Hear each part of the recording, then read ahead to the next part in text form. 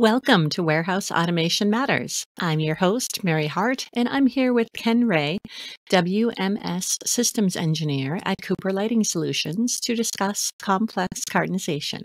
Welcome, Ken. Good morning. Good morning to you. So first, before we get into the topic of cartonization, since this is going live at the end of November or so, it's the holiday season. What's it like being Ken Kringle? How did you start being a licensed Santa Claus? Well, I during the COVID, my goal in retirement is to start a chestnut farm. So in 2018, I started a chestnut farm. And during COVID, my wife and I said, "Hey, what if we looked like Mr. and Ms. Claus to sell the chestnuts?" So I let my beard grow out, and it wasn't completely white, as the snow and all. And so I was going around as Ken Kringle, Santa's brother. He gets into too much eggnog and, oh, well, I deliver the toys. He gets all the credit. And that was kind of my little shtick. Well, in about 2020, or 2021, when everything started kind of coming back into vogue, everybody in my family just didn't seem to be in the Christmas spirit. So I had all these sport coats that were made out of wrapping paper and stuff like that. And I would go around and just trying to cheer everybody up, wear them at work. And that was my way to get into the Christmas spirit. Well, I had to stop by Walmart to pick up some stuff for my wife on the way home one day. And there were like four couples, eight people in their late 60s, early 70s, looked to be retired. And it looked like one of their daughters in their early 30s had a special needs child around 3 or 4 years old in the back of her stroller with a Little Mermaid's umbrella. And as I walked by as Ken Kringle, she saw me as Santa Claus. And so I knelt down there and had my first kind of interaction, if you will, as Santa Claus. Next thing I know, all these people in the Walmart grocery section had cell phones out, and we drew quite a crowd. And I'd done singing telegrams and stuff like that before, so I knew how to make my exit and all that. And so when I talked to her and told her goodbye and that I loved her and all that and walked off, something grabbed my heart. And the next year I went to Santa Claus school and now have my master's from the Northern Lights Santa Academy. And I'm now a professional Santa Claus. And I feel like I didn't seek it out. It called me. I love that. That's the perfect way to be introduced into the world of Santa Claus and being a Santa Claus. Thank you so much for sharing that. And I appreciate that you have the time to actually talk to me today, considering that it's the start of the holiday season and also always a busy season in the warehouse world. We're going to do a little bit of a shift in terms from talking about holiday cheer into complex cartonization. For our listeners who might not be familiar, could you give me a quick overview of what cartonization means in the warehouse context and how it can become complex? Well, first off, cartonization is taking a look at whatever a customer ordered and the size of those particular parts and how to ship it in the smallest carton that will get it there undamaged. The previous warehouse management system that we were using before we started going to complex cartonization did something called fluid cartonization. Now, as we all know in warehousing, and we're in the lighting industry, lights aren't liquid, and so you can't just pour it into a box like you can pour a glass of tea into a glass. So fluid cartonization was only accurate around 64 to 66% of the time. And so we still had to rebox things and recartonize it at the pack station. It was just a mess to the point where it wasn't really beneficial to us. And so in 2020, we did an upgrade on our WMS and introduced Locus Robotics into our warehouse. And the WMS system that we had something called complex cartonization. And what that did, it took the footprint data of your part, length, width, height, and it did 5 modeling algorithms as how to select the most efficient carton to pack into. And it does this on the front end when you allocate a shipment. And then it picks the best of those 5 algorithms and creates a carton size that product is going to be picked into. So, what made PackSize the right partner for this project? Were there features or capabilities in their technology that really stood out to you compared to other options? Well, when we started this project, we had already engaged with pack size, and I wasn't necessarily involved in that decision. We had a packaging engineer that, we're in the lighting industry, so sometimes, the bulbs and the ballast and uh, the covers for that can be somewhat fragile. And, we always want to make sure our product gets to the customer undamaged. And so we have a full-time packaging engineer, and they're the ones that kind of made that decision. But I've also looked at some of the big box office supply stores, and they were using that same technology, and it's done everything and has been everything we wanted it to be. Great.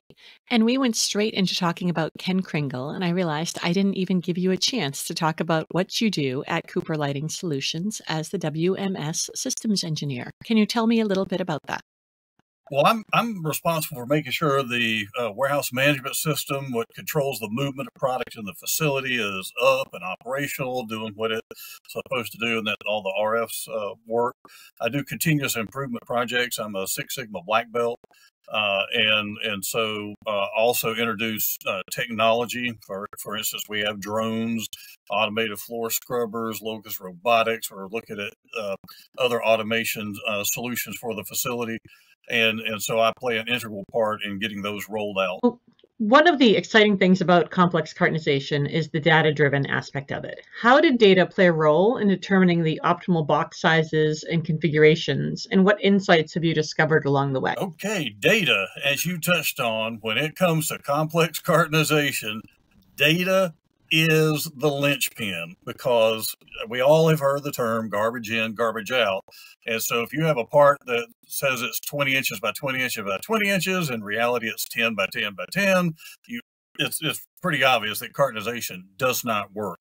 That had been a challenge for us because our ERP is SAP, and it's a global setting for everybody. And a lot of people have access to get in and work on footprints. Our engineers create new products. We do about 28,000 patents every year, and we're always creating all these new parts. And so sometimes engineers, they don't worry about distribution and transportation and those type things. Hey, the system took 1 inch by 1 inch by 1 inch, and it didn't stop me, so I did it.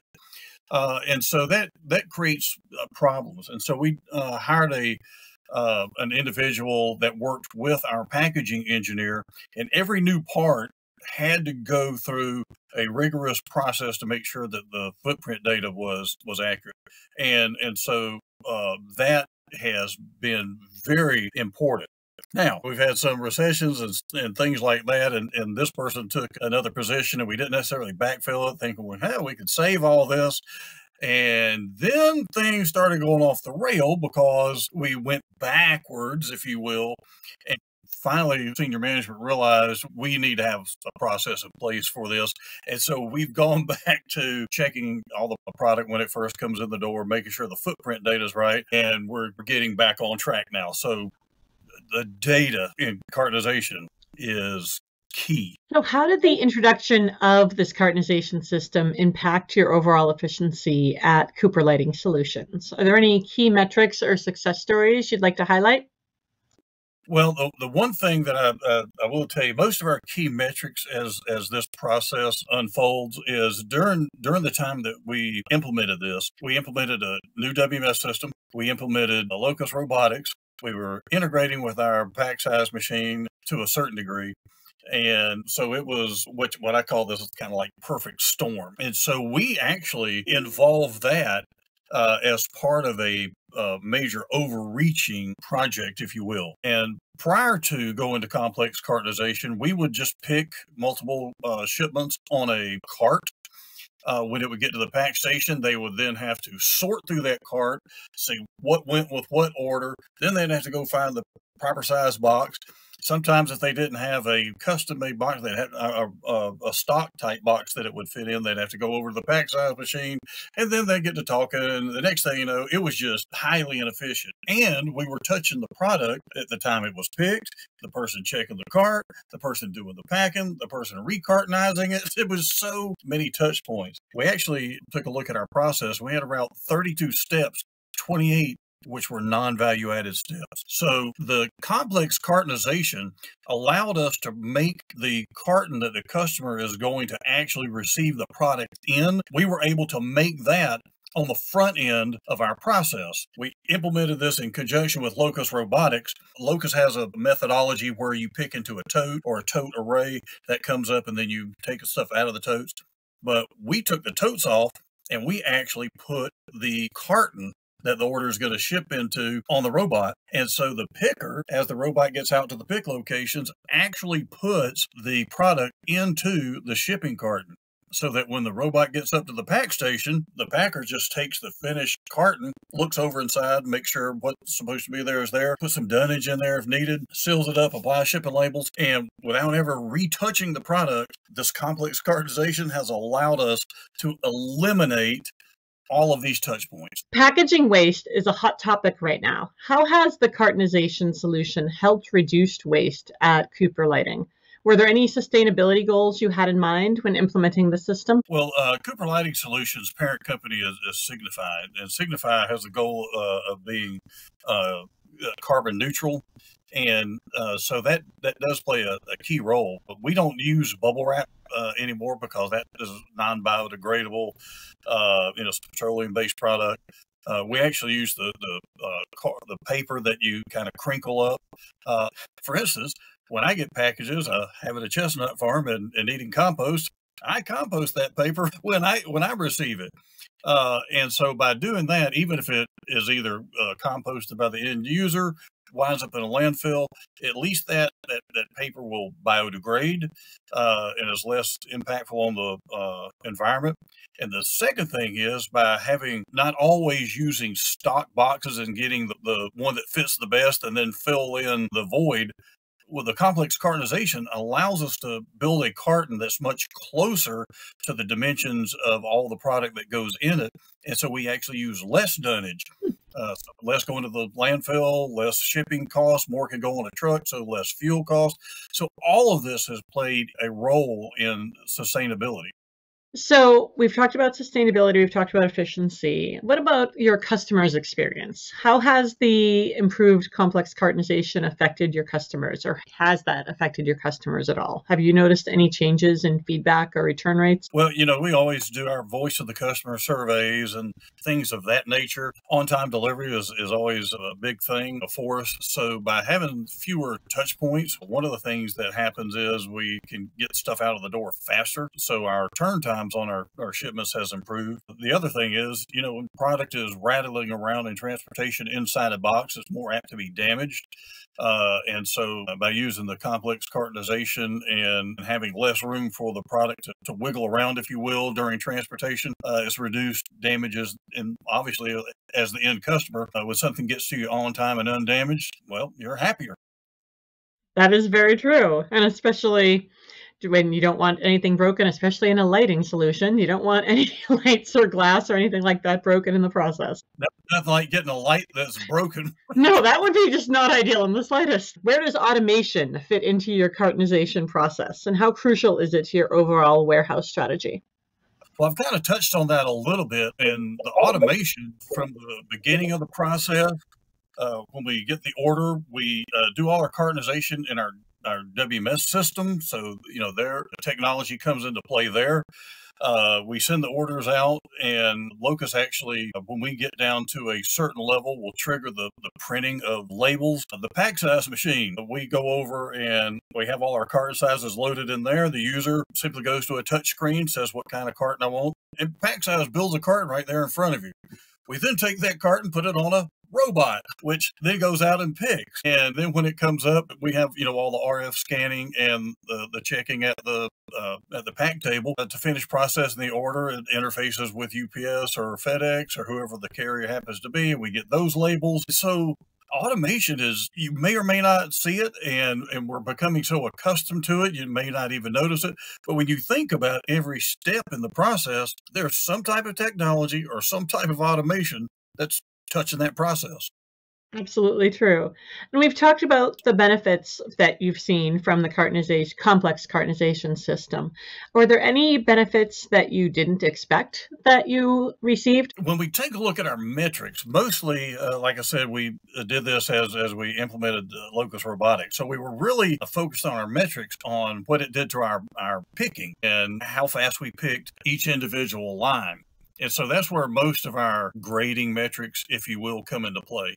But I think the biggest gain, and it doesn't necessarily show up on paper, is picking directly into the carton that goes to the customer and eliminating all the touch points when you pack to a tote or to a cart and have to retouch it. Eliminating all that non-value added points in the previous process, I think that's where the biggest benefit has been, not easily seen on paper.